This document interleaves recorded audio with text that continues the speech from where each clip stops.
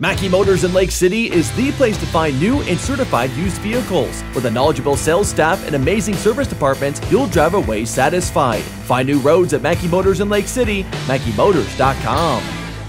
Jeff Blankman joined here today by the ICAM Manning at 4x800 relay team. They just won over here at Denison/Schleswig. We'll start with the lead guy, Lane Zams, who got him off to a really good start. Lane, as always, on the start, there was a couple of guys right with you, but by about 100 meters, you had kind of separated yourself just a little bit. Looked like a really strong start for you.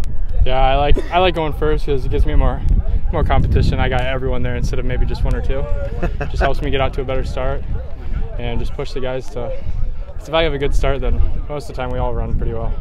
Where do you compare this run to maybe what you've had in the past? I know it's your first outdoor meet this year, so hard to compare to anything this year.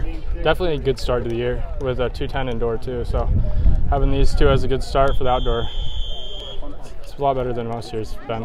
You said the wind over there around the 200 mark got a little tough. How'd you adjust and kind of adjust how you wanted to run based off of the wind today? Just kind of put my head down and push through it. I knew it was only 2 laps, so just got to give it my all. You had that competition early, but by the time you got to the 200-meter mark, you were about 10 meters ahead of everybody, about 15 to 20 by the time you finished that first lap. How did you keep yourself kind of grinding the way you did? I like being first because then I can just push myself that first lap with everyone else, and then it's kind of all you got. It's hard to strategize in 800 when it's just 2 quick laps. So what did you think of seeing the other guys? How'd they run for you today? Ran pretty well. A few of them did. It's all right. It's first outdoor meet. Let's go ahead and get Abe in here. We'll slide Abe Polzien here. Lane, great job here today. Great job of getting them started. Let's slide Abe in here. Abe, you got the baton. You had about a 15-20 meter lead. I told you by the time you finished, you extended that thing by about 30 meters. You got out really strong here today. How'd you feel that first lap? I felt good. I tried to get out hard the first lap, but then hold on for the second. How did you hold on? Because I will say that when you came to the, to start that second lap, you could tell that you had pushed it really hard on that first one. It was hard to keep up the second lap. I still ran a decent second lap, but it wasn't as fast as it needed to be. So how do you adjust that, or do you adjust it? Is it just getting stronger? I just need to get probably mentally stronger and push that second lap a little bit harder. Tough running kind of out by yourself. Is that part of what happened, do you think, here? Yeah, it's hard to pace yourself when there's nobody near you. How did you do that? How did you fight through that and be able to run by yourself? I just try to keep the same pace as usual and try my best. What were you hoping for a time here today for your part of it? I was hoping for around a 210. I think I got around maybe like 214, okay. So not quite, but pretty close. What's it like to get a run outside for the first time this season? It's good. Yeah. Talk me through the wind here. There's parts of this course where it's not blowing at all, and then other areas it's kind of strong. Yeah, towards the back stretch, it's really windy. But once you get around to the home stretch towards the finish, it's at your back, so it pushes you to the end. I heard Lane kind of talking to you guys about how to adjust, how you close the race. How did you adjust your close to the race today? I made sure to close really fast because the wind was pushing me.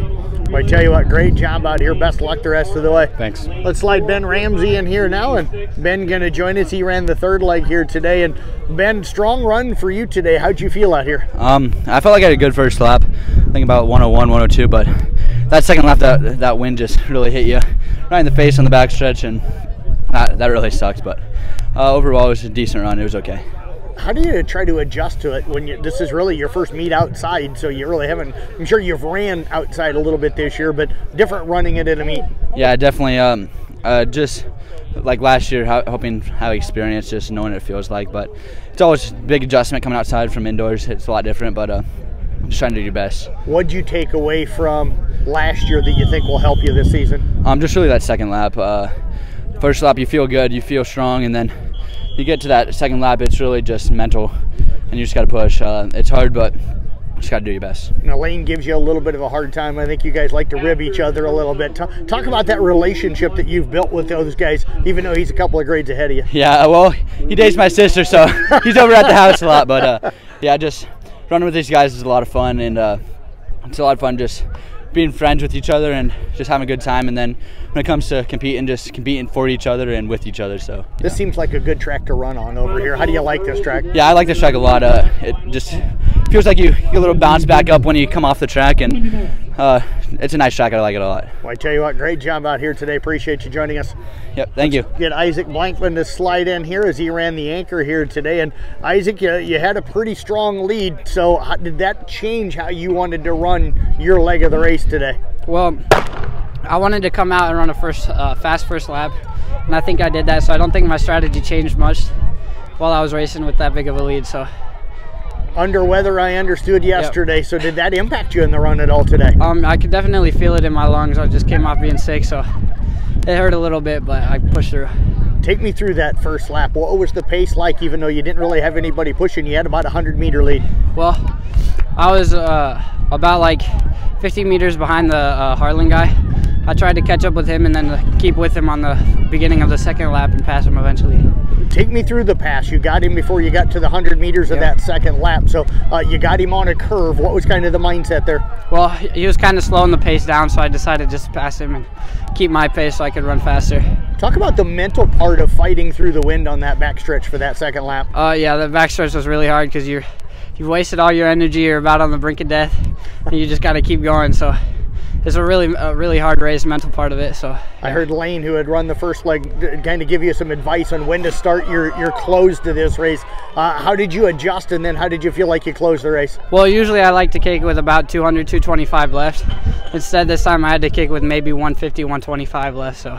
Do you feel like you had a lot still at the end? I felt like I had a really good kick, and I probably could have gone a little bit faster during the race, but it is what it is. Well, I tell you what, great job. I know you got some other races coming up, so get some rest, get those lungs healed up, and best of luck. All right, thank you.